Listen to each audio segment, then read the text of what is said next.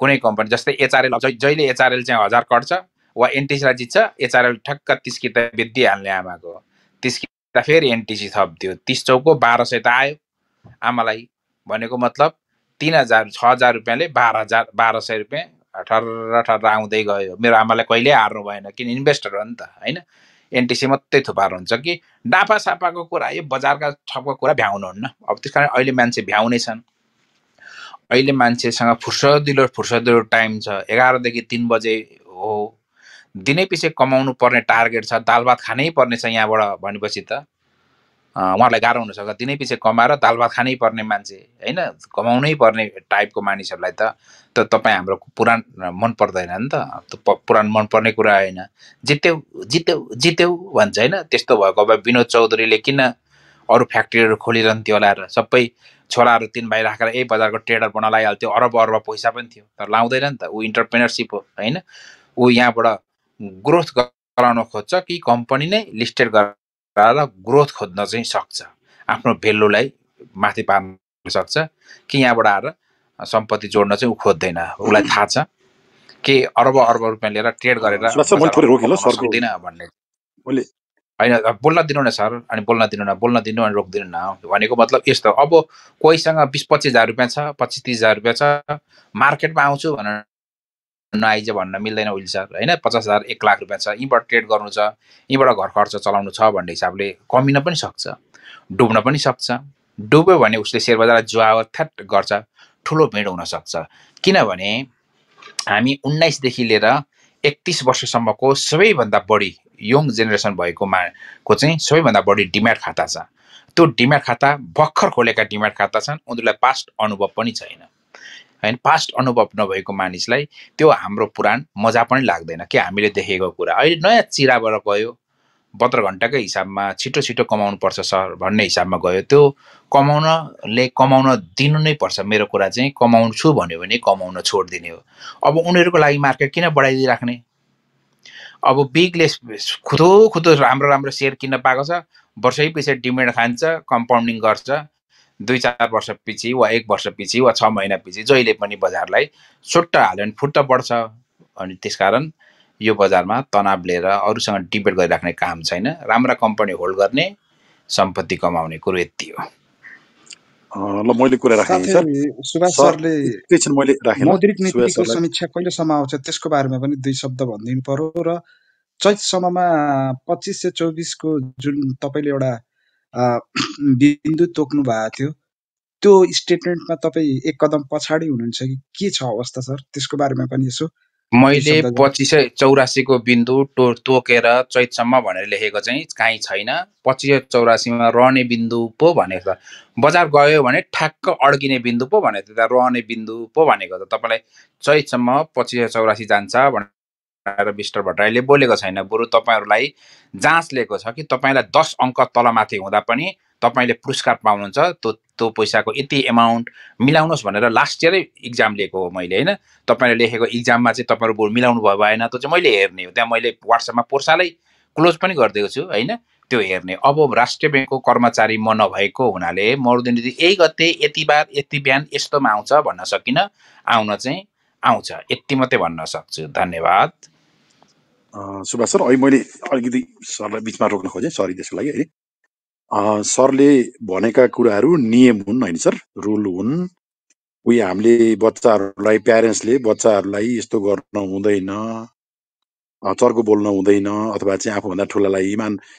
बाबाआमालाई चाहिँ माया गर्नुपर्छ बाबाआमालाई हेरचाह गर्नुपर्छ अब भनौँ न यस्तो नराम्रो कुरो खान हुँदैन भनेर हामी सिकाउँछौँ तर हामीले बाबाआमालाई त्यो अनुसारले हेरचाह गर्दैनौँ गर्न पर्ने आफ्नो पालो आउँदाखेरि गर्दैनौँ हामी अलिकति नखानु पर्ने कुराहरू नि खान्छौँ मैले त केटीहरूलाई सिकाएकै हो हाम्रा केटीहरूले मानेनन् भनेर हामी चाहिँ केटीहरूलाई दोष दिइरहेको हुन्छौँ के त्यस्तै जस्तो केटीहरूले सिक्ने भने त के हो भने बाबुआमाले के भने के निर्देशन दिए भन्दा पनि बाबुआमाले के गरिरहेछन् उनीहरूले त्यो कुरा राइट भनेर त्यही गर्छन् क्या हामी यहाँ के भनिरहेको छौँ इन्भेस्टर भनिरहेको छौँ तर भइरहेछ के भन्दा 72 घण्टे अथवा ट्रेडर हाबी भएको मार्केट ट्रेडरले कमाइरहेछन् तर अब मैले के एक्सपेक्ट गरिरहेको छु सरसँग भन्दा जस्तो 2400 भनौँ 2485 भनौँ अथवा जस्तो हामी पहाडको बाटो हिँड्छौँ अब कति घन्टा लाग्छ 3 घन्टा लाग्छ त्यो कुन ठाउँमा पुग्नलाई हिँडेर 3 घन्टा लाग्छ भन्छौँ त्यहाँ चाहिँ तपाईँको कतिवटा खोला छन्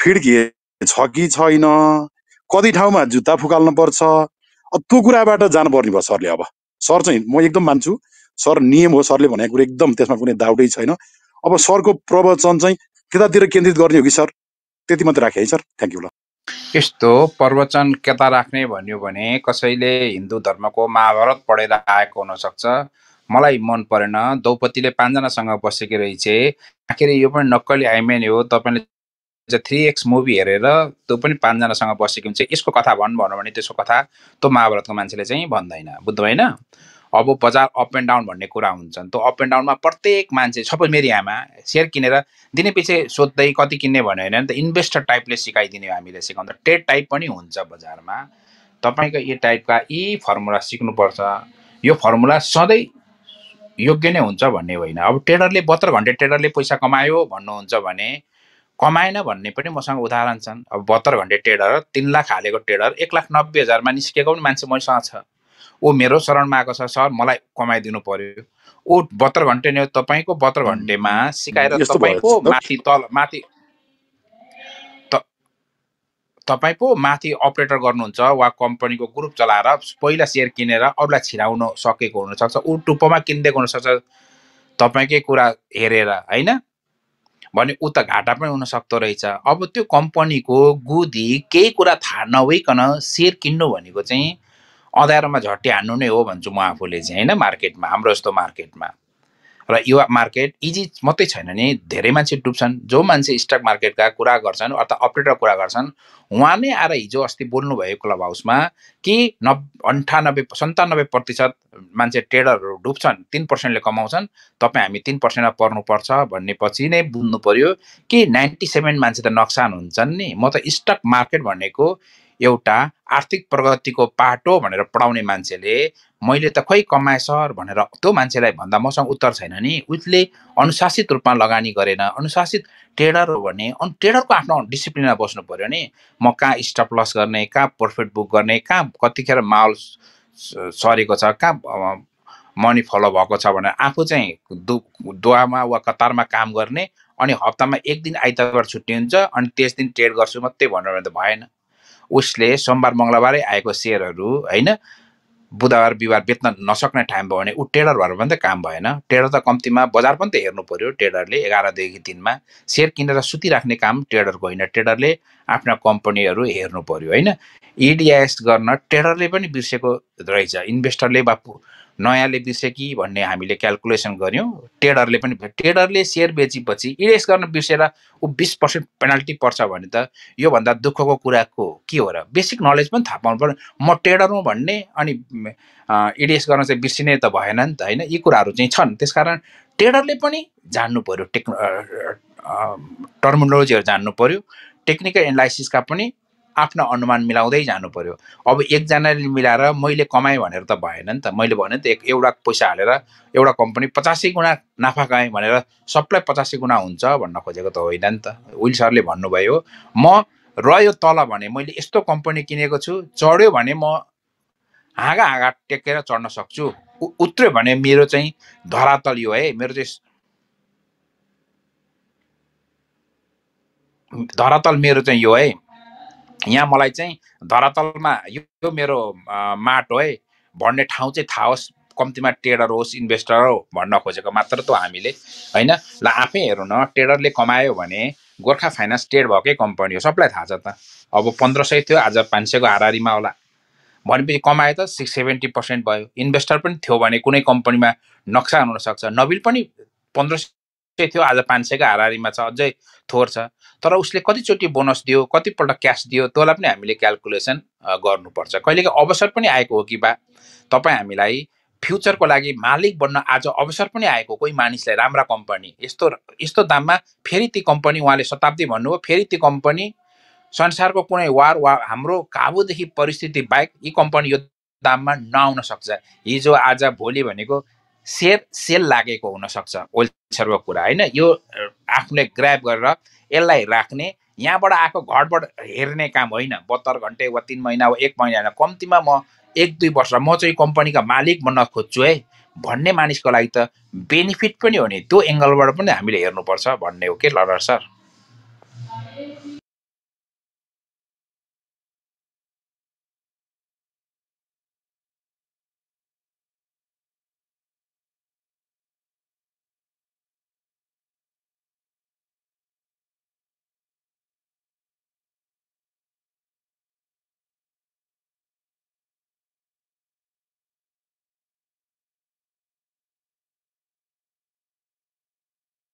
फिनिश।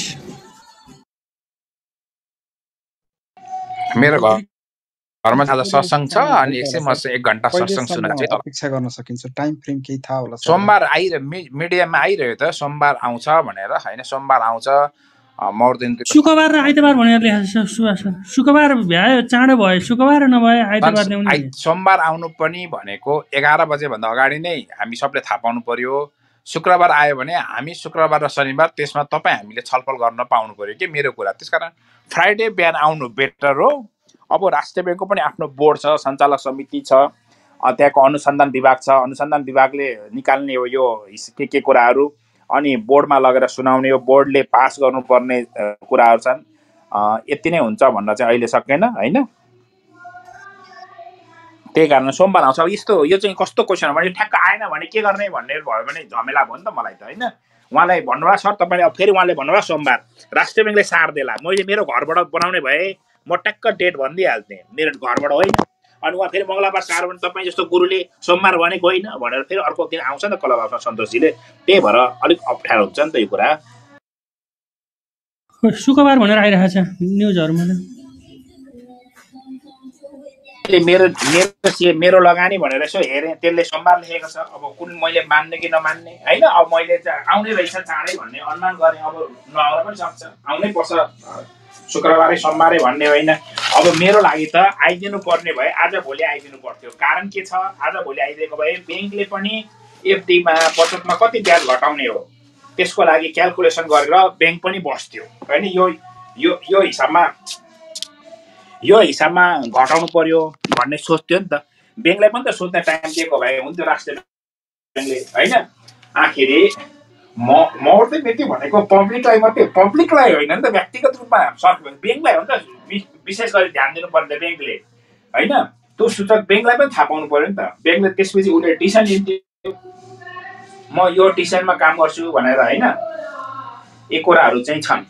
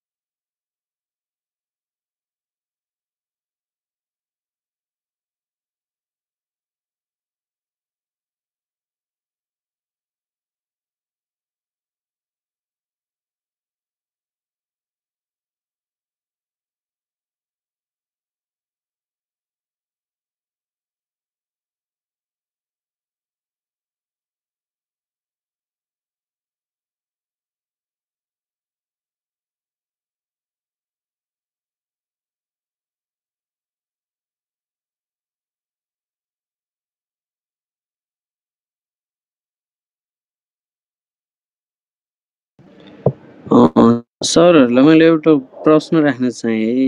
हाइड्रो पावरले मात्र नेप्सेलाई यसरी कति दिन धान्ने? अरू कुनै सेक्टर छैन साथ दिनलाई बुलको लागि? सुभाष सर जानुभएको?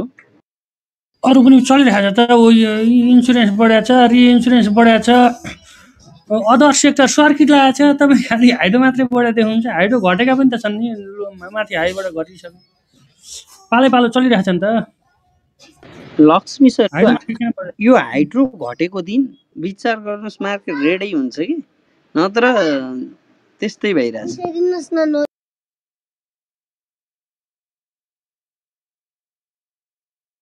अरू पनि बढेको नि त। तपाईँ अब अदर सेक्टर सर्किटै लाग्यो, तपाईँले देखिहाल्नुभयो बजारमा चलेको नि। अब कुनै कम बढ्यो होला, कुनै बढी बढ्यो होला नि होइन। त्यो अर्को बाटो भयो होइन। बन्न त बढिया छ नि सर। लक्ष्मी सर एउटा सपोर्ट गर्नु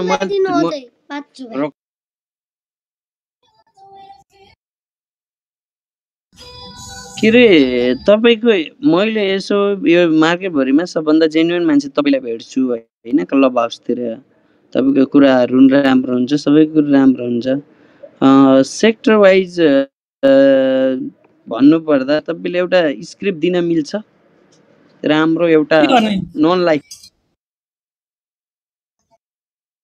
उली सरले दिनुहुन्छ कि ए उली सर हजुर सर स्क्रिप्ट दिन अलिक गाह्रो कुरा हो क्या सर त्यसरी अब के भन्ने तपाईँ अब कति समयको लागि के राख्ने हो मैले एउटा सर मैले ट्रेड गरिरहेको छु है भनिदिनु मैले घट्यो भने फाल्ने र 30 रुपियाँ कमाए भने पनि फाल्ने योजना राख्छु तर एउटा लङ टर्मको लागि राम्रो नन लाइफ खोजिरहेको छु कि सर तर मैले भेटेँ तर त्यो एकदम महँगो लाग्यो एनआइसिएलहरू होइन यिनीहरू महँगो लाग्यो तिनीहरूले आउने आफ्नो वर्षहरूमा कतिको प्रगति गर्लान् जस्तो सुरुमा त एसडिएलहरू पनि त कमजोरै थिए नि सर लिस्टिङ लङ टर्म भने कति वर्ष राख्ने भन्नु त हैन मैले भन्न खोजेको सुरुमा एसडिएलहरू आउँदा पनि त कमजोरै थिए नि त नेप्सेमा यति स्ट्रङ थिएनन् नि त बीचमा जस्तो स्ट्रङ भए हो त्यस्तै प्रगति गर्न सक्ने अहिले कमजोर भएका तर निकट भविष्यमा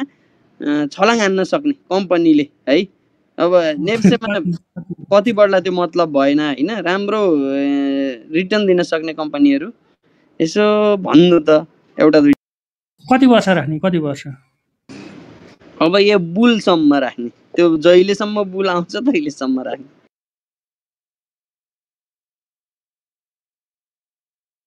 गाह्रो कुरा भयो त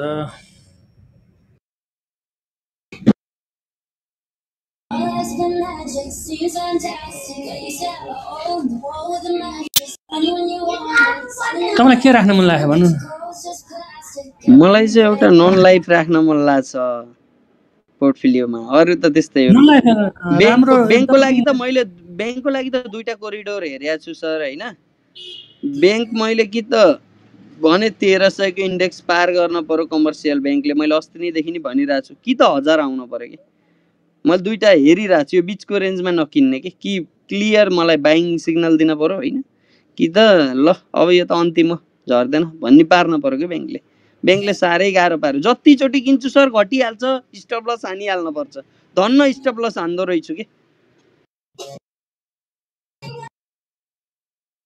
अब नन लाइफमा एकदमै राम्रो भने त आरबिसिएलै हो सर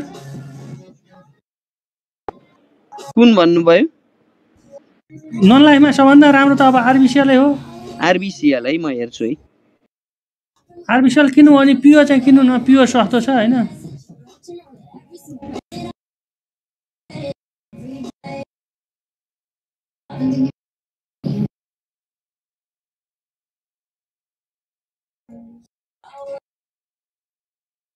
दस 11,000 मा पाइरहेको छ हैन पिओ चाहिँ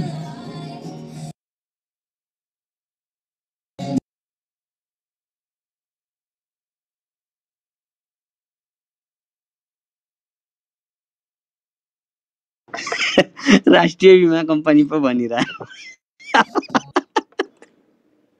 किन हाँस्नुभएको त आफै क्वेसन सोध्ने सबभन्दा राम्रो भनिदिनु भनेको सबभन्दा राम्रो भनिदिएको अनि तपाईँ हाँस्ने यस्तो डिस हान्न मिल्छ तपाईँले मलाई जिन्दगीमा सरले रमाइलो गर्नुभयो what do you mean by रमाइलो मैले रमाइलो भने हो सबभन्दा राम्रो कुन छ राम्रो चाहिँ भनिदिनु भनेर मैले राम्रो चाहिँ भनिदिइरहेको छु तपाईँ उल्टै रमाइलो मानिरहनु भएको यस्तो पनि हो जिन्दगीमा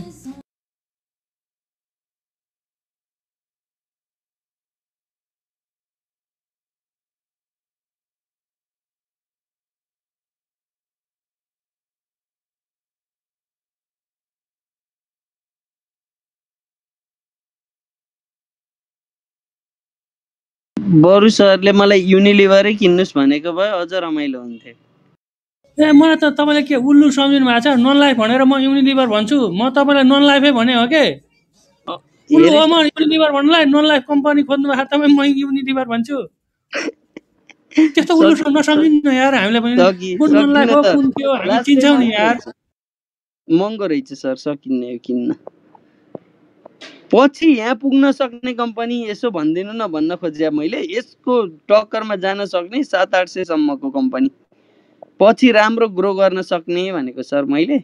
अहिले ग्रो गरिसकेको कम्पनी गाह्रो हुन्छ यो।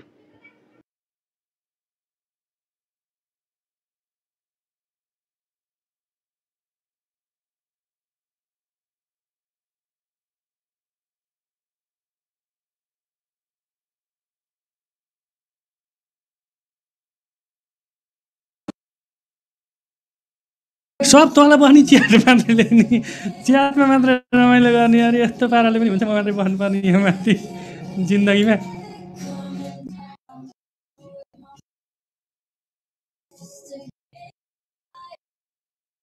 लक्ष्मी सर, यो आरबिसिएल को रिपोर्ट चाहिँ कति बाँकी छ, कति वर्षको बाँकी छ अब? ए छोरी रिमोट ल्याउ त। यो किन यत्रो भोल्युम बनाएको सानो पारा?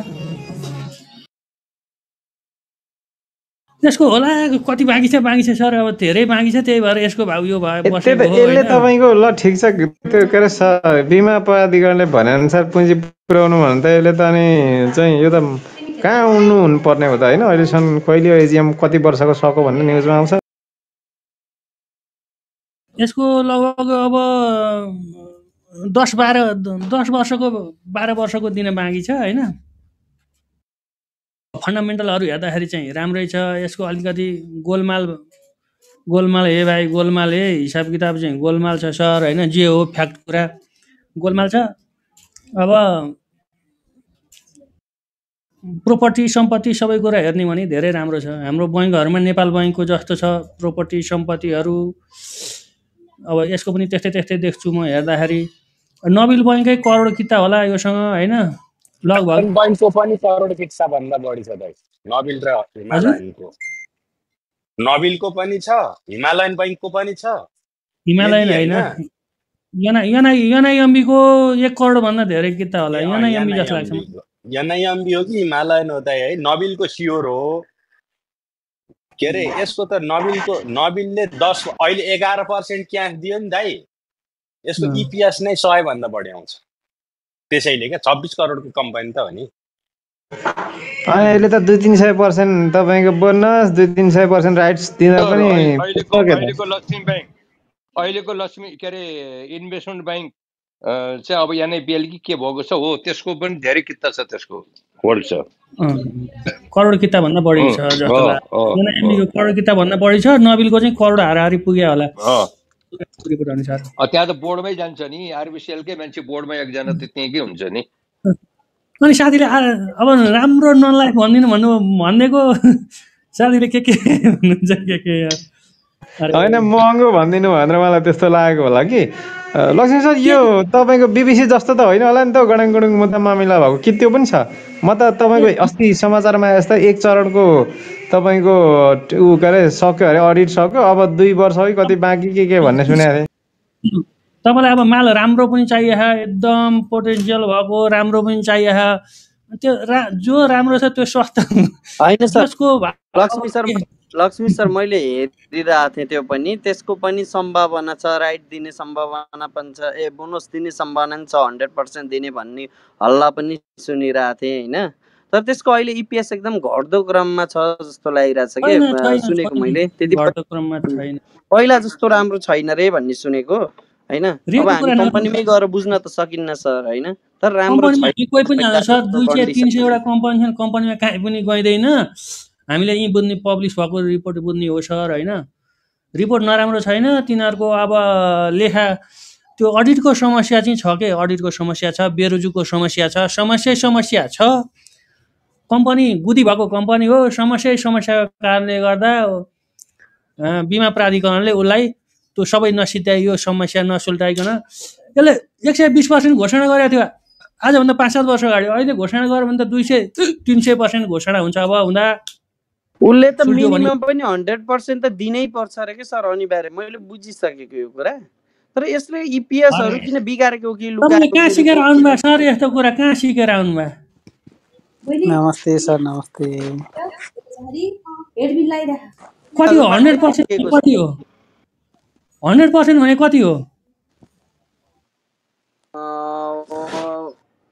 उहाँ 100% भने कति भन्न खोजे भने तपाईँको 100 किता छ भने 100 किता दिने भने जस्तै। अनि अरे 24 करोड कि 26 करोड क्यापिटल छ तपाईँको, अब 2.5 अर्ब पुर्याउनु पर्छ। अनि कति चाहिन्छ भन्नु तपाईँ हिसाब गर्नु त, अनि कति पर्सेन्ट हुन्छ। अस्ति एउटाको इन्टरभ्यू हेरेर म दिने भने भनिरहेको थियो कि त्यो एउटा इन्टरभ्यूमा नि मैले राइट नै होइन, यसको एफपिओ आउने चाहिँ सम्भावना छ। त्यो कुरो चाहिँ सरी मैले भुल बिर्सेछु। अरे यस्तो भनिदिएपछि त अनि यसरी होइन, यसको केही गर्न परेन। अडिट चाहिँ गरेर रिपोर्ट निकालिदियो भने चाहिँ त्यसै पनि भाउ बढ्छ क्या। अडिट चाहिँ निकाल्नु पर्छ। अब सबैले झोलझाल गरेर लुकाउनलाई यत्रो गरे होला नि। अब कोही न कोही झोलझाल गरेर अडिट चाहिँ गरेर चाहिँ रिपोर्ट निकालिदियो भने नि दाम त बढिहाल्छ नि सर। अब 300 फाइल खोज्यो भने 300 फाइल चाहिने ठाउँमा 200 मात्रै फाइल छ अरे। अब के गर्नु त, कहाँबाट हुन्छ अडिट भन्नु न। अब उसले सबै अब अडिट गर्ने बेरुजु देखाइन्छ। अब त्यो भएपछि अब त्यो बेरुजु भएको कुरा त अब मान्दैन नि बिमा प्राधिकरणले। यतिकै भएर जाने हो त। धेरै वर्ष भइसक्यो यार। यो त के हो झोल सबै झोल गरेर हिँडे नि। त्यहाँबाट हिजो अस्ति को यहाँ एकजना राष्ट्रिय बिमा प्राधिकरणमा काम गरेको रिटायर भएको भन्दैन थियो। सरलाई सोधौँ भनेको सोध्नै पाएन हिजो। कहिले हिजो कि अस्ति आउनु भएको थियो यहाँ क्लब हाउसमै। मैले भनिदिइसकेँ त सबै कुरो त तपाईँलाई भनिदिइसकेँ। अब यहाँभन्दा बढ्ता के सोध्नुहुन्छ उहाँलाई पनि। त्यो यहाँ मैले जति भने त्यहाँभन्दा बढ्ता उहाँलाई पनि थाहा हुँदैन। अब 300 फाइल चाहिने ठाउँमा 100 फाइल छैन, 80 फाइल छैन। त्यही हो, मैले पुरै रिपोर्ट हेरिवरि भनिसकेँ। ल कुरो खलास त्यसो भने। अब त्यो त त्यहाँ नलागौँ। अब सस्तो मस्तै ठिक रहेछ सर। तर जुन चाहिँ यसको सुल्झिन्छ नि गुत्था, यसको गुत्था सुल्झेको दिन पछि भविष्यमा कुनै दिन हामी जिउँदै हुँदाखेरि सुल्झिएछ भने लक्ष्मीले यस्तो भनेको थियो भन्नु होला। पछि अब सुल्झेको दिन चाहिँ बुढा त्यही जग्गा र घर बाहेक केही बाँकी रहँदैन। अनि त्यसलाई के गर्न, टोक्न मिल्नु नबोक्न मिल्नु, बेचेर दिन मिल्दैन।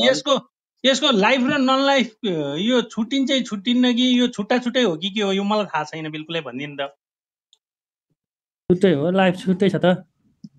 लाइफले त अहिले 3 वर्षको कतिको अडिट गरेर रिपोर्ट पेश गरो बिमा प्राधिकरणमा भनेर आजै मैले कता न्युज देखेको थिएँ।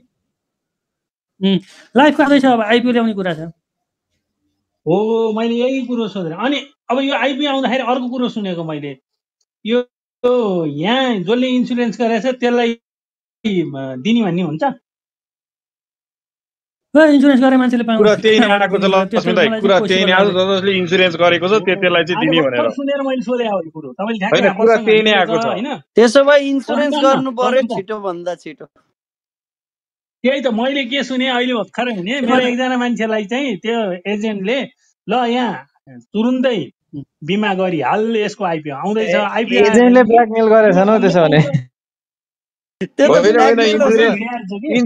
इन्सुरेन्स गर्नेलाई चाहिँ कर्मचारी सरह चाहिँ किता दिने रे है, एनटिसीमा दिएको जस्तै। त्यो चाहिँ हुन सक्छ कि, तर तपाईको आइपिओ पब्लिकलाई नदिने भन्ने त हुँदैन। त्यो त मिल्दैन नि। त्यो चाहिँ हुन सक्छ, प्रेफरेन्स दिने। एनटिसीले दिएर खर्लप्पै पार्यो मेरो घरभरि। मसँग कति छ त्यसको आइपिओ। अब यसले पनि त्यसरी नै खर्लप्पै दिने हो। कहिलेसम्म छ म्याद? कहिलेसम्म हो त्यो इन्सुरेन्स गर्नुपर्ने? कहिलेसम्म हो म्याद? कहिलेसम्म छ? मलाई आज भर्खरै मेरो एकजना भान्जाले यस्तो भनिरहेछ मलाई भनेर सुना भएर त ठ्याक्कै यहाँ कुरो पनि निक्लेर मैले तपाईँलाई सोधिहालेँ। तर जेसुकै होस् दाइ, तर त्यो एजेन्टलाई चाहिँ तोप के 51 तोपको सलामी दिनुपर्छ है त्यो एजेन्टलाई चाहिँ। सही दिमाग लगाएछ केटाले। होइन भोलि के थाहा, त्यसलाई 51 तोपको सलामी दिनै पर्छ। नपाउने भन्ने नियम छ कहीँ? पाउँछ। त्यही त भन्दैछु त। एनटिसीको मेरो के अरे एनटिसीको त्यो टेलिकमको त्यो फोनहरू चलाउनेलाई के अरे ल्यान्डलाइन चलाउनेलाई सेयर दिने रे भनेर अहिलेसम्म राखेको छ। राख्न चाहिँ, तर चलाउन चाहिँ पाएको, चलाएको चाहिँ फोन चाहिँ गरिँदैन, मोबाइलबाटै गरिन्छ। त्यस्तै हो सर। सिआइटी कि पिएफको त त्यहाँको खाता भएकालाई त दिएको हो त एकचोटि।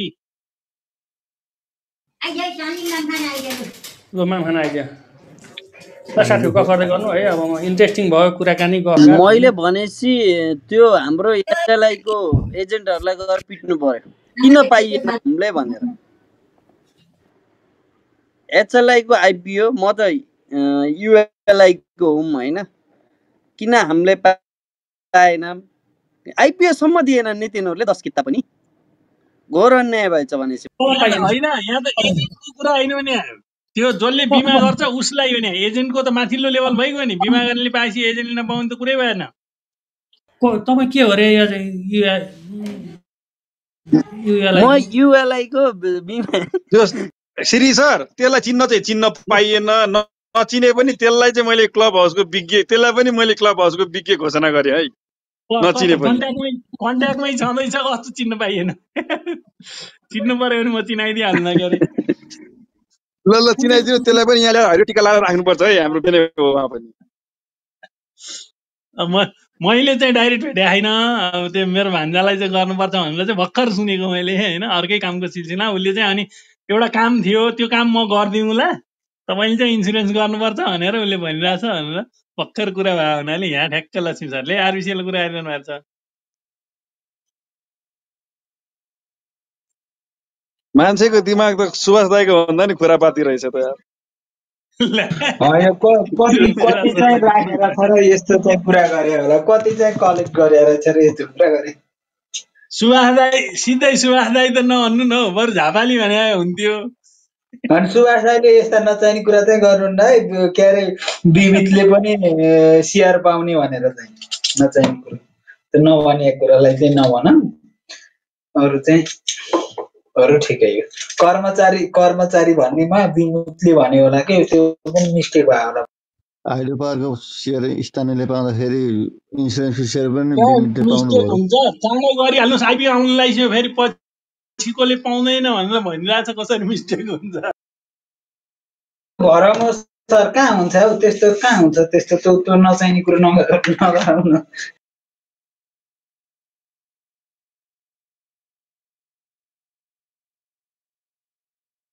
बरु बिमा प्राधिकरणमा काम गरेको नियुक्ति पत्र छिटो बना भन्न चाहिँ ठिकै हो, कर्मचारीले पाउँछन् भनेर। यो नचाहिने चाहिँ होइन है। बिमा समितिमा, प्राधिकरण है, बिमा समितिमा। यो आज एउटा नयाँ कुरो देखेँ मैले, अनलाइन खबरले ओके मार्केट्स भन्ने साइट खोले रहेछ है। ओके मार्केट्स भनेर आजको सेयर सम्बन्धी मात्रै देखाउँदो रहेछ न्युज। बरु हाम्रो के अरे मेरो लगानीले चाहिँ सोमबार मौद्रिक नीति आउने भनेर घोषणा गरिदिइसक्यो, हेर्नुहोस्। न्युजभरि त्यही छ अनि घोषणा गर्न सजिलो भयो। न्युजभरि सोमबार आउने भन्दै देखिरहेछ।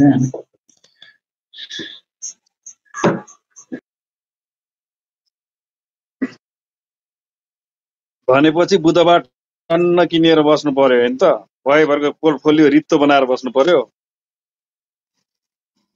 कि के हो? ल भन्नुहोस्।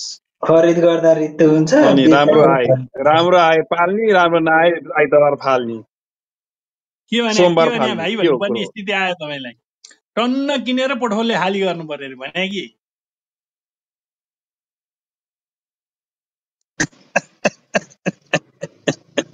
भने के हो? टन्न किन्ने होइन त, त्यो एउटा आउँछ नि मेम, के भने भाइ, के भने हुन्छ नि त्यस्तै। टन्न किन्ने पोर्टफोलियो खाली गर्ने।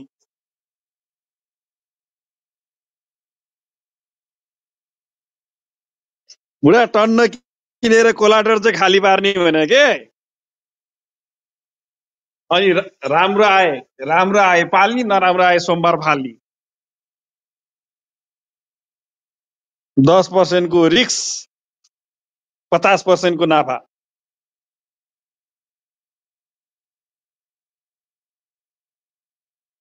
राम्रो आयो भने त फेरि हल्ट हुन्छ होला है।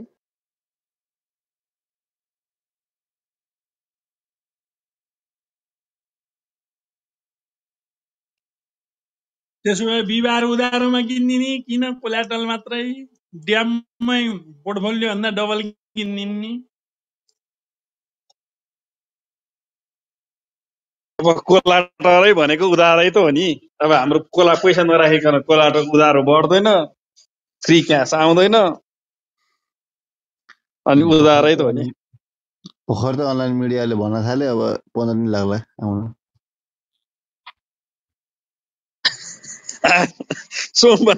सोमबार आएन भने चाहिँ बाउको बिहा देखिन्छ अनि नबेच्नु नराख्नु उता ब्रोकरले फोन गर्छ तनाव हुन्छ। अनि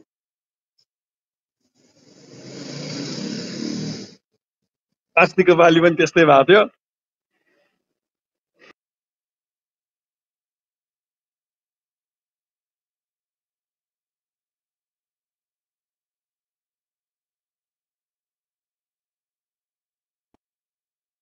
अस्तिको पालि त मलाई लिनु थियो र पो ढिलो गरेको थियो। योपालि त त्यस्तो ढिलो नगर्ला, 2 महिना त नलाउला। के त तपाईँहरू एम अधिकारी र श्रीजीको नाता सम्बन्ध के हो भनेर खोज तलास त गरे हो, केही भेटिएन। ए भेटेन है।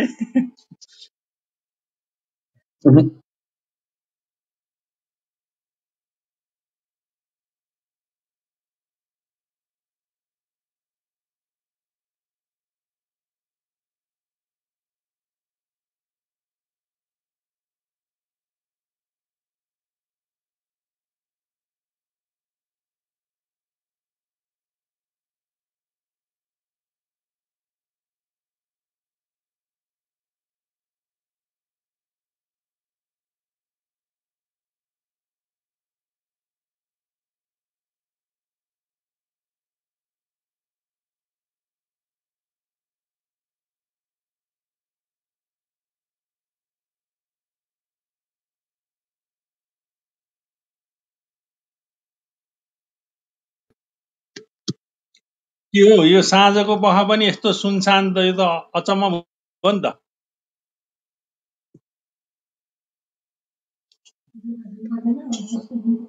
मान्छे सबै भाषण थाले हो त। लक्ष्मी सर मात्रै हो भाषण थाले त।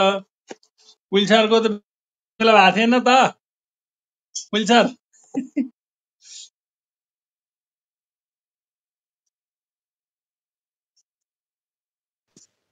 हजुर हजुर होइन, लक्ष्मी सरको त भाषण बेला भयो, विल सरको त बेला भएको छैन भने के मैले मेरो बेला गलत होइन, भने म क्या? काममा व्यस्त छु।